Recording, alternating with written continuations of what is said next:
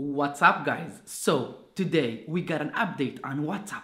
The update we all looking for, at least me, to lock the WhatsApp app, which means if I give it to a friend to use my phone for any good reason that he asked me, I don't have to be worried. He should see the chat with my, let's say girlfriend or anything like that. So how you do that? Very easy. Let's jump into the screen of my phone. So as you're seeing, guys, you go into the WhatsApp and then you go into setting on WhatsApp and then you click on privacy. Once you click on privacy, you scroll down and you will see lock screen. Once you put it on, you will ask you for Face ID or Touch ID. Once you enable it, you are done.